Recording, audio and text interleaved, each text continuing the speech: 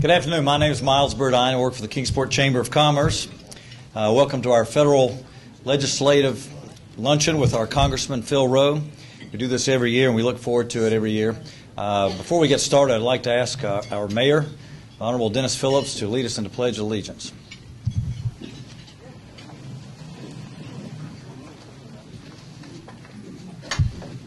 Man, I didn't have to say stand or anything. I pledge allegiance to the flag of the United States of America and to the republic for which it stands, one nation, under God, indivisible, with liberty and justice for all. Thank you, Mayor. And contrary to what some of you are saying out there, he really did know all the words to the pledge. Jim Rogers said, if you just say, I pledge, we'll fill in the rest of it from there. So, also, before we get started, I'd like to thank our 2012 government relations sponsors for making this event possible. If you look to my right, Mary Begley from Appalachian Power, Alan Hill from AT&T, Charlie Floyd from Domtar, and of course Congressman Roe's not a sponsor, but we're here to honor you. Teresa Lee with Eastman Chemical Company, Danny Karst, who asked me to borrow a tie when he walked in, from the Edinburgh Group, Monty McLaurin with Mountain States Health Alliance, and Virginia Frank with Wellmont Health Systems. Thank you all. If you all join me in the same thing. We also have representatives today from Senator Alexander's office. See Lana Moore is back there somewhere. Lana, if you raise your hand, there you go. And we've also got Bridget Baird from Senator Corker's office. Thank you, Bridget. John Abe Teague and Bill Snodgrass from Congressman Roe's office. And thank you all for being here. I also want to recognize the Kingsport Board of Mayor and Aldermen led by our Mayor Phillips. I think your whole BMA is here. So let's see. Tom Parham's back in the back. Vice Mayor Valerie Yo, Mike McIntyre, John Clark, Gentry Shoup. If I left anybody out? And, of course, John Campbell, our city manager. And one representative of our county commission, Mr. Bill Kilgore, is here. I don't think I left it. Bill? Okay, anybody else? Okay, thank you. Today you're going to hear an update on federal legislation from Congressman Roe. As you know, Congressman Roe recently received the U.S. Chamber of Commerce's Spirit of Enterprise Award. Each year, the U.S. Chamber polls the American business community to find out which issues matter most to them, and then evaluates the members of Congress on how they vote on those issues. For these members who vote 70% or greater, receive the U.S. Chamber's coveted Spirit of Enterprise Awards. Congressman Roe has received this every year since he's been in office. Congratulations, and thank you very much, Congressman Roe.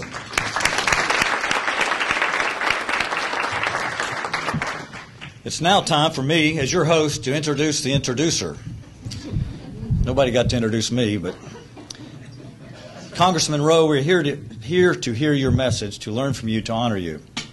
And I'm sure you'll agree that being introduced by Mr. Jim Rogers is a significant symbol of the respect our community and region have for what you do and what you stand for.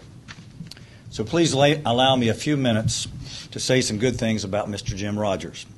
And Jim, I hope I got all this correct. Your handwriting wasn't real good, so couldn't read it all. So. Okay. Jim Rogers and I have something in common with Congressman Roe, something of which we are very proud, and that's our military background. Jim served our country as a fighter pilot in the United States Navy. Now, only a small percentage of America's military are selected to fly those fast movers. Elite is a word that comes to mind. Now, I've listened to Jim speak, and I've watched him lead for many years. His military experience is always apparent. He is confident, he's determined, and he's very direct. There's never a doubt in the efforts and results he expects from those with whom he works. Jim Rogers leads by example. He has a keen sense of humor. He accepts all adversity as opportunities. He is positive and he is enthusiastic. He asks nothing of anyone that he has not done or was willing to do so himself. When a difficult decision needs to be made, regardless of how unpopular it may be, Jim will make that decision. He will step forward and loudly proclaim that he did so. Jim, what you have done for the employees and owners of Eastman Chemical Company, what you have meant to our community, to our region, and to our state, simply cannot be overstated. With Jim today is his lovely wife, Laura. Laura, you'll raise your hand. Ladies and gentlemen, if you'll join me in She got a bigger applause than you're going to get, I think. So, if you'll join me in welcoming to the podium the Chairman and CEO of Eastman Chemical Company, Mr. Jim Rogers.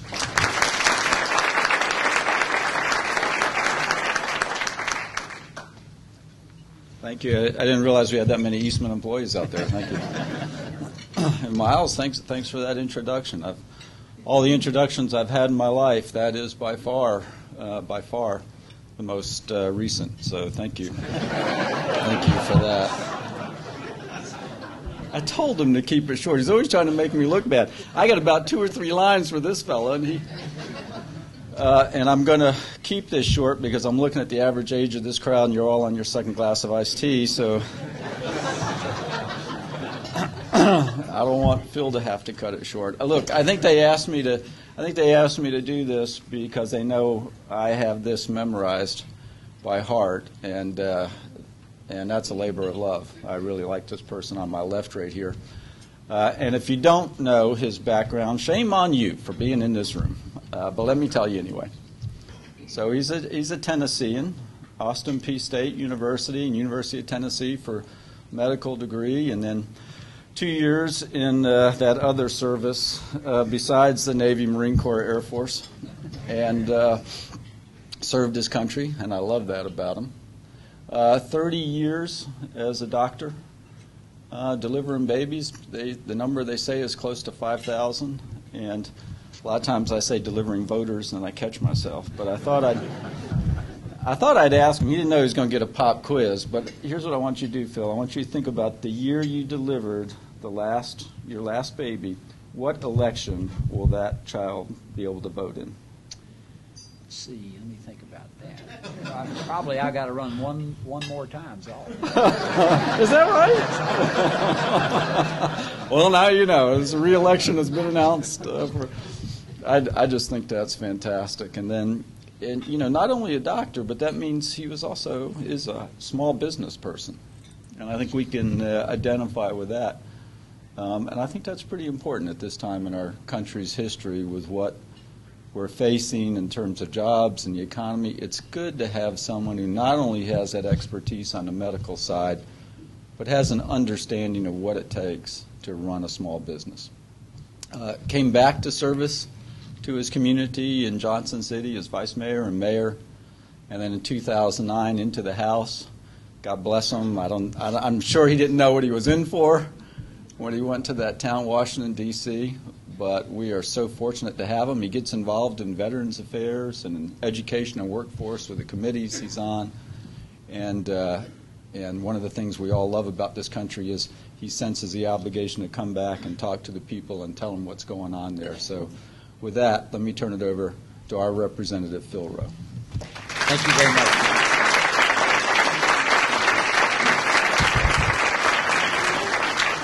I'm going to start out with, but we took a little shot, us Army guys.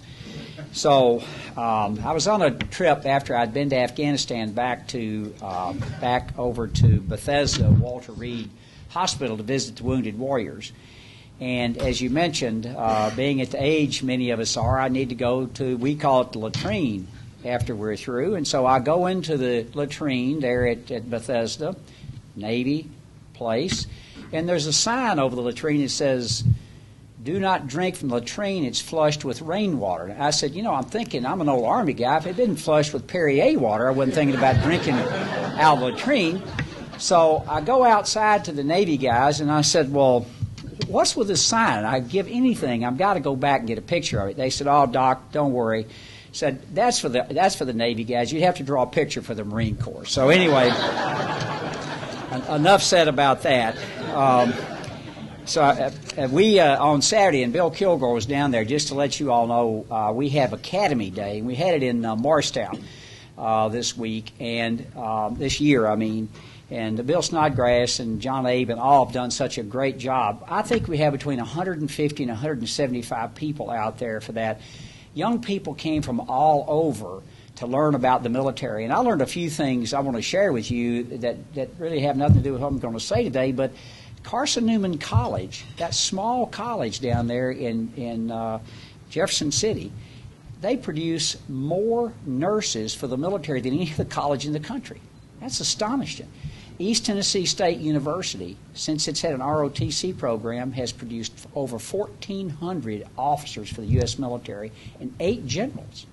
So it's, I mean, and I'm talking about some very significant generals, and those are things I learned, something new each year.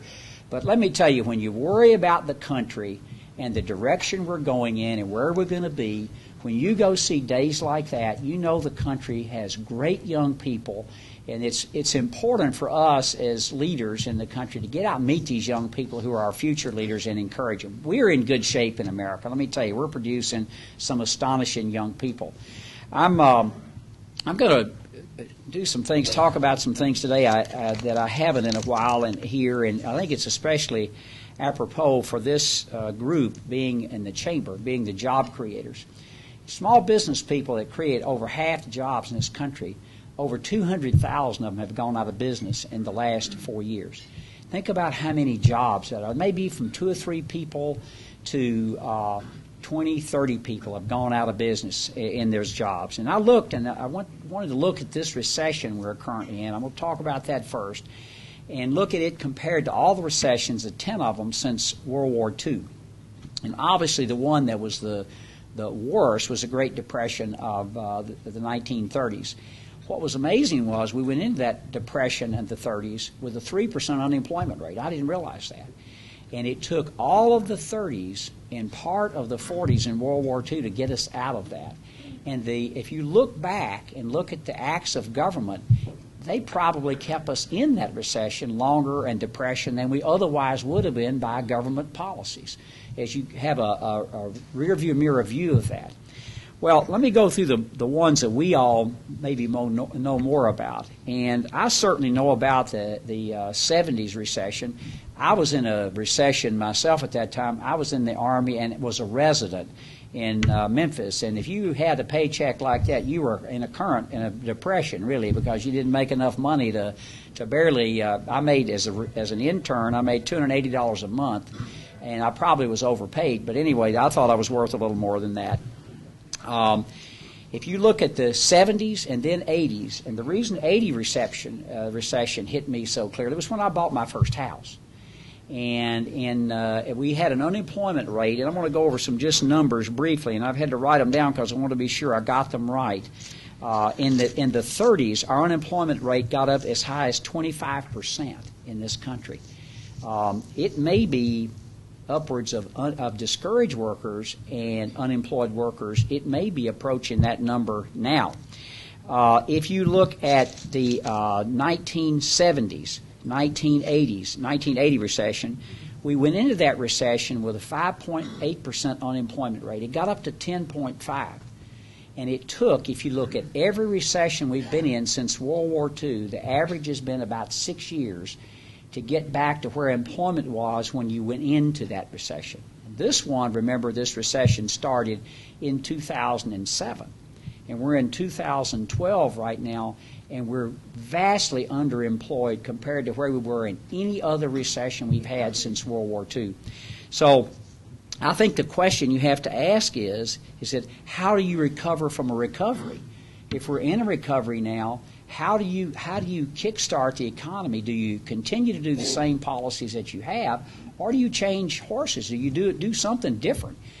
Me personally, if I've been running up the middle in football and I'm not gaining any yards, I'm going to try something else. I'm going to throw the ball, or I'm going to run around the end. I'm going to do something different, because what we're doing now is we are in a stagnation that I don't think we can continue to do. We don't think we can go through 4 more years. How do you get out of where we are? And I think even the 2000 recession we had, people forgot we had a recession then. The reason I know about it was that's when I went on the city commission in Johnson City. So I saw the revenues dry up on a local level, and us have to deal with that. So it was a recession. It also took 6 years. This one is the deepest and steepest we've had. But typically what happens when you have a deep recession is you climb out of it steeper. You climb out of it faster. And to give you an example, at 2.5 years in the recession, the steep recession we had in 80 and 81, the reason I remember that one so well, I bought my first house. I actually master charged a house. I mean, most people don't do that. But the interest rates were 15%. I mean, it's the same you pay on your MasterCard today. So I literally master charged the house I still live in today. And thank goodness it doesn't have to be master charged anymore, but that's what the last 30 years has been about, is paying it off. So I think a lot of people looked at that recession. What did we do during that time that worked so well, that created millions of jobs and got us out of that? Well, we decreased regulations in this country. We opened up to entrepreneurs and allowed them to go to work, the job creators. We decreased tax rates, and it worked like a charm. And we had the longest economic recovery we've had since World War II. So I mentioned that. So what can you do today? I don't think until you see housing get on its feet, until the housing market gets out there where the banks, the credit people can lend money again easily and not have the hand of government placed on them. I think you can see that. If that happens, I think you're going to see it happen, and it's beginning to do it. We had the state realtors were here. Many of you probably were there. It was really terrific to have one of our people elected to the Randy was elected as the president of that organization this year. I think as you see housing get better, you'll begin to see a lot of things get better. So I think that's part of the recovery. And we've had, remember, that the QE3, the quantitative easing the Federal Reserve is doing, is on its third leg. This is number 3, and they've said they'll inject $40 billion a month into that sector to make sure that it continues to stay stable. The problem with QE, with quantitative easing, is this: it cheapens the dollar. And remember that oil is traded in dollars. And so when I can promise you, if our dollar is worth less, oil is going to go up. It has nothing to do with supply and demand. It has to do with the value of dollars, because that's how it's traded. If you're pumping oil out of the Middle East and you're getting less for your dollar, you're going to raise the price of the oil. Simple enough. And so I think that's another issue.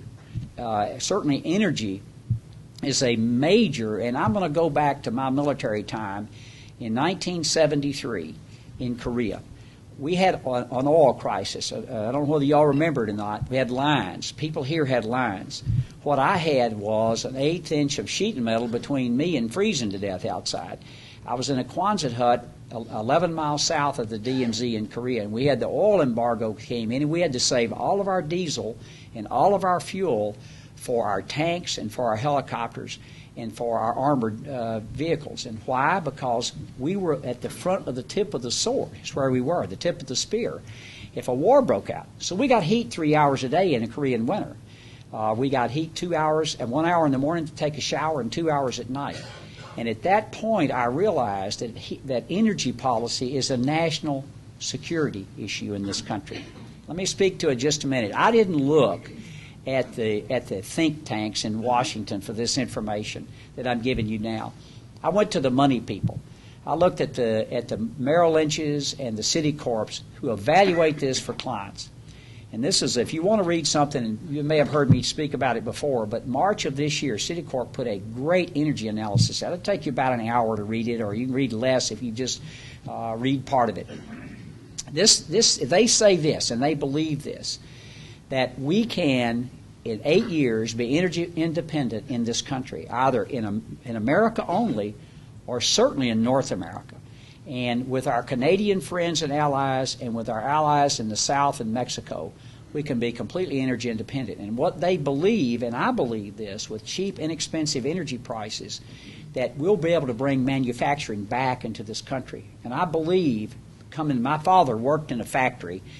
He made shoe heels. I was very proud of what my dad did.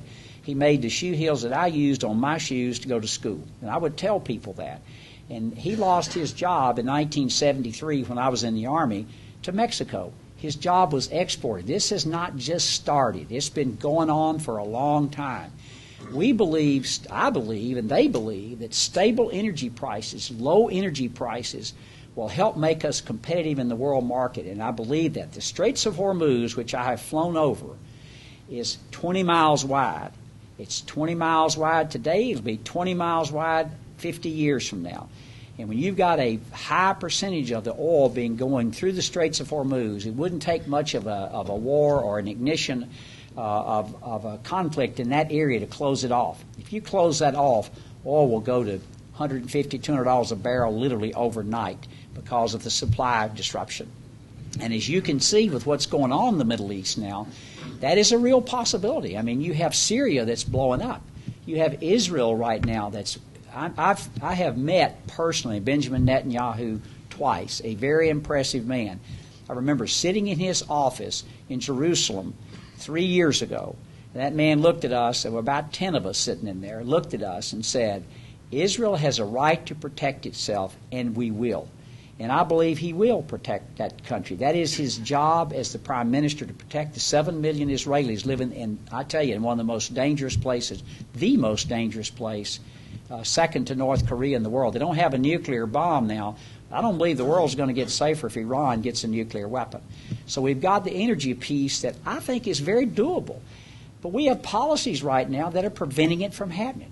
Why in the world would you block the Keystone Pipeline when the Canadians want to sell us their energy? We have a bullseye on the coal industry. We know that our neighbors up in Southwest Virginia and in West Virginia and in Pennsylvania, Alpha Natural Resources, one of the largest coal consortiums in the world, just laid off 1,250 people. I've looked at crowds of 1,250 people. It's not 1,250 people.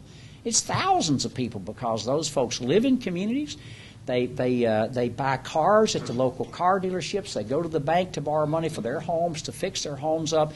They donate to the Little Leagues. They do all of those things that people with a job can do. In Southwest Virginia, I tell you, if we continue the assault on our energy, like coal, carbon, it's going to be a wasteland in Southwest Virginia. There are no other jobs. In West Virginia, that's it. It is the coal industry. So I believe we have to have policies for energy independence. It's not going to be that hard to do. The technology is there.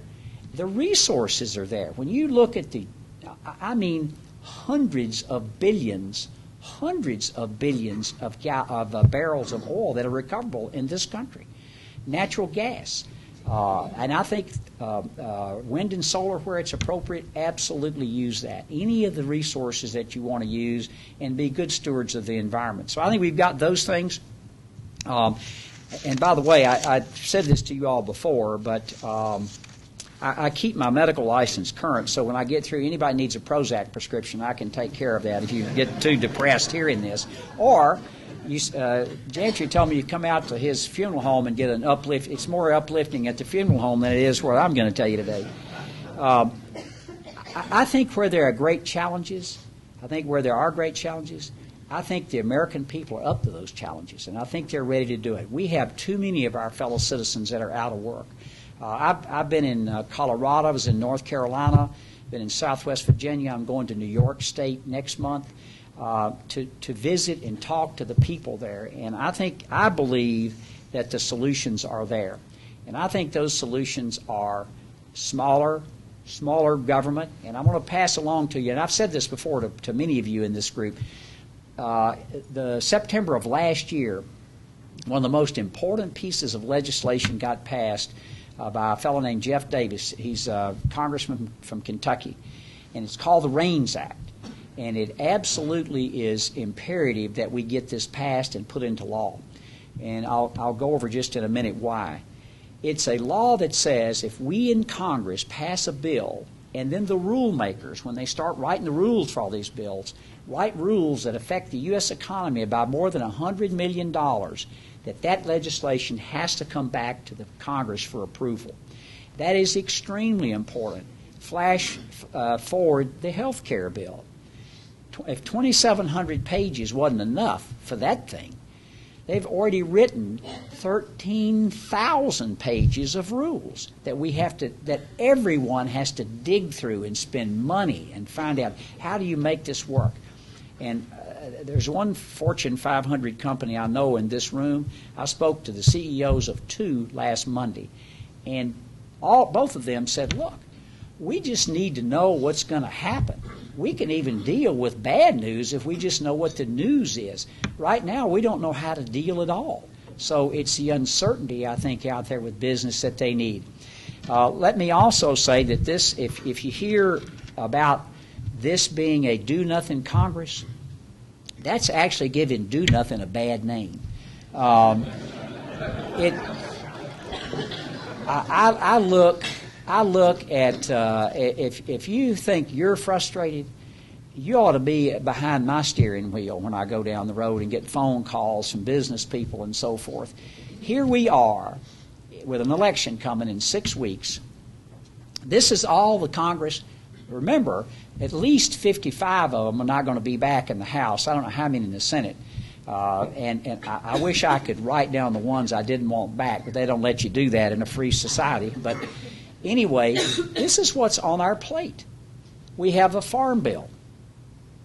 Okay, sounds pretty real. Got a farm bill. Hadn't been done. We've got the tax cuts that are going to go off January 1. Businesses don't know what their tax rates are going to be. Got that. We got the inheritance taxes. We've got sequestration, which are the automatic cuts, and that's the fiscal cliff you hear them talking about. If the sequestration takes place with $1.2 trillion in cuts, and the taxes go up at the same time, that is the cliff you go off of. And I think another recession is inevitable if that happens. So what are we doing? Nothing, because we can't get anything passed. Oh, and I forgot, the doctors are scheduled to have a 27% cut in their Medicare payments come January 1. If that happens, I'm on Medicare. I guarantee you they're going to slam the door in my face. And so we've got all of these things on our plate, and we're home campaigning. It's really embarrassing to be up here telling you that. This government is not functional and working right now, at least the way it should, I don't think. There are parts of it that are, certainly, but many parts of it are not. If you think that the government is not big enough and not involved enough in your day-to-day doings about, I get a call, and I don't think you'll mind me saying who it was, Jack Parton, who's the school director down in Sevier County. And Jack calls up and said, "Doc, I'm having to count tater tots." I said, "You're having to do what?" And he said, "Now, because of all the new rules in school nutrition, see, we've got our kids are too fat, so the government's not going to leave it to the parents and to the school system, the local people, to figure that out." For instance, over in Johnson City, Up and Adam, a program we've got going over there for the last 5 or 6 years. So we've got that going on. So now he's having to count out how many tater tots a kid can eat and before they can be fed. That is so ridiculous, I almost couldn't keep my automobile on the road when I heard it. And he had to count 6 French fries for one kid. And he said, "Phil," he said, "the problem with it is on Friday, this is the last decent meal that some of these kids are going to get until Monday." And he said, "What I'm going to do is feed these kids." I said, "Good for you, Jack. And I'll be right there with you, trying to help you make sure that we don't have a bureaucrat telling you what to do." Look, I'm all for physical fitness. I try to exercise regularly and be in shape. Mayor Bloomberg in the nanny state of New York has said you can't buy anything more than a 16-ounce Coke. And you can't do this and you can't do that. Well, he was up to speak to us about a year ago. And when he shows up again, I'm going to show up with a bag of pork rinds and a 32-ounce Coke. I don't do either one, but I'm going to do that for him. And I'm going to eat every one of them and drink it all with him sitting there. And I talked to a couple of friends of mine who said, "Will you share your pork rinds?" And I said, "Well, absolutely I will." We have obviously an important election. I believe this, and as I conclude, I believe if with the right policies, there's enough money out there on the sidelines ready to invest. I think we have tremendous opportunity in the business sector, and that is the way you grow it out. We had a debate on the House floor about welfare to work and having people work. That's a program that President Clinton signed that actually worked well. We had 5 million families on welfare. Now it's down to 1.7 million, but unfortunately going back up. And what some of the people were arguing is that some states had put in there that work was journaling, massage, bed rest. I said, writing that I watched The View today, we don't think's work in East Tennessee. And that was actually considered work, so people would qualify. Well, that's a travesty when you see that. And what my opponent, one of my friends, actually Rob Andrews, I serve on the Health, Employment, Labor, and Pension Subcommittee with Rob, great guy from New Jersey. He said, what we need to do is we need to be sure and hire more teachers and firefighters and all this, and that'll stimulate growth when this government spending. And I said, on the House floor, I said, you know, this is a fine thing to do, but you've got it exactly backwards. And let me explain to you. As a city, just a local, small-town East Tennessee government official, we had 3 consecutive years. I said, we don't have income taxes in the state. We have property taxes and we have sales taxes. So if business does well, we do well.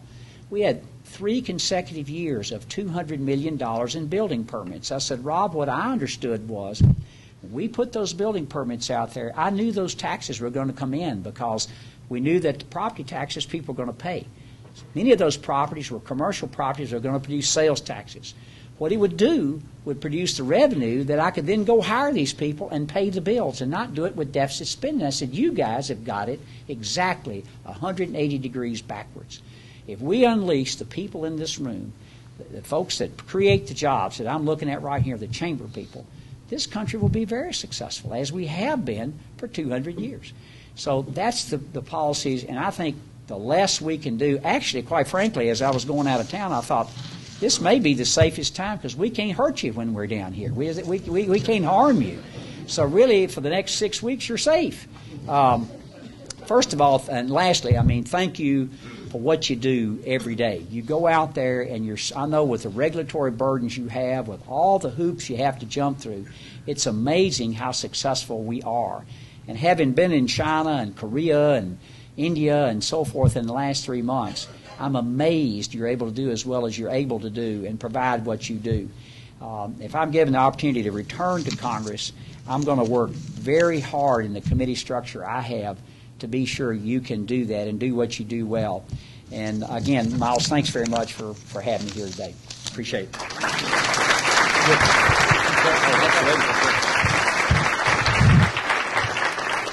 We have a few more minutes. Floor's open for questions. Okay, I'll throw out the first one. Your thoughts on the upcoming election? Well, how political can I be? I think we have. I think it's obviously everybody in this room watches TV like I do, and it is going to be a close election. We were over in North Carolina Saturday, and I think probably North Carolina is going to go for Romney. I don't think there's much doubt in my mind about that. This election is going to come down to 4 or 5 states like it usually does: Florida, Ohio, Virginia, probably in Iowa or Wisconsin, Colorado, those states, maybe even in New Hampshire. Those 5, 6, 7 states, I think, are the ones going to make the decision. People are just now beginning to pay attention. The election is going to be determined, as it always is, by independent voters who are about 6, 8% of the electorate. The left-wing nuts and the right-wing nuts like me have all made our minds up, and so the election will be decided by those folks. I think the debates, Miles, are going to be huge this time. I think people are going to really pay attention on those, and I'm very interested. Of course, Paul Ryan is a friend, and I've never had a friend have the chance of being vice president of the United States. And I talked to him last week, and he told me, he said, I asked him, did you see this coming? And he said, Phil, he said, really not. He said, I knew I had been vetted. I mean, they had looked at him, but he truly did not see it coming. He is a very bright young guy. I know Governor Romney, but I know Paul Ryan very well. And he's got a little boy named Sam, is his 6-year-old son, and Sam sat down next to me about 6 weeks ago and voted for me 18 times, I think, one night. So he put my card in, punched the button, and so it's going to be a close election. Obviously, I think it's a very, very important election, and it's really a vision, I think, of 2 different visions of America, which direction we should go. One of a bigger government, more government intrusion, or one with a smaller government, more personal liberty and freedom. Other questions? Sir, buddy. Congressman, I cringed a little bit when Romney almost apologized for the 47%. And yet that seems to be a number that really nobody can test. There might be differences in opinion as to what that is made up of. But if I could ask you to take that message back, that is a number that's been a long time building. And it's a number that needs to come You know, we have what we need to do is have more people in this country working and a broader tax base. It's not going to solve the. I mean, you can raise taxes on the entrepreneurs and the wealth creators, and that'll raise some revenue. I don't know how much negative effect it will have. It will not solve the problem. And, I mean, it's just not going to. I've looked at the numbers. It won't happen. You need more people paying taxes. That's as simple as that. When we were debating this, I had no idea that this number, but this came up. It just was fortuitous that when he made the statement, 2 days before we'd had the debate in our committee on education workforce on welfare and work. There are 106 million people in this country, and I'm not talking about Medicare and Social Security. I'm talking about just some form of direct government payment that get a direct government payment in this country. 106 million people. So it is astonishing. And let me, I say this, and there's some truth to it. I have a lady that I know at TSA, and the TSA folks out here at the airport know me as, let's put it this way. The TSA people at Tri-Cities know me better than my urologist does. And so if you've had the experience of going through, well, one of the ladies who works there works 2 jobs. And she works at TSA part-time and she works at Walgreens part-time. And every week I go through there, she shares with me some other experience she's had at Walgreens. The last week was, and there are people who need assistance. There's not anybody in this room that doesn't recognize that. Through the church we go to, United Way, whatever, we know there's a need out there. She said, Dr. Roe, she said, last week a lady came in with her food stamp card and bought $100 worth of Chex Mix. The week before, somebody came in and bought $70 worth of Coca-Colas and candy, Reese's Cups, M&Ms, and so forth. That's an affront to hard-working people out here that are having, like her, work 2 jobs. So the 47%, I don't know whether that's the exact number, and I probably would have said it a little differently, but we are building a dependency in this nation. There's no question about it. One other thing I didn't mention, and that I wanted to, and this is for the folks in the banking business and the credit business. One of the next big credit things we've got to deal with in this country are school loans. The school loan debt now surpasses credit card debt in this country. It's over $1 trillion. And the biggest predatory lender in the United States is the United States Department of Education. 6.8% interest when those loans, if they were floated at market rate. You guys out there in that business could do it at 3 probably, or 3.5, and probably do for some students who are creditworthy. So we've got to get the government out of that business too. And let the people know what they're doing to it. Other questions? Letting him off easy. Nothing else about I your like it, Miles. Thank you. Thank you.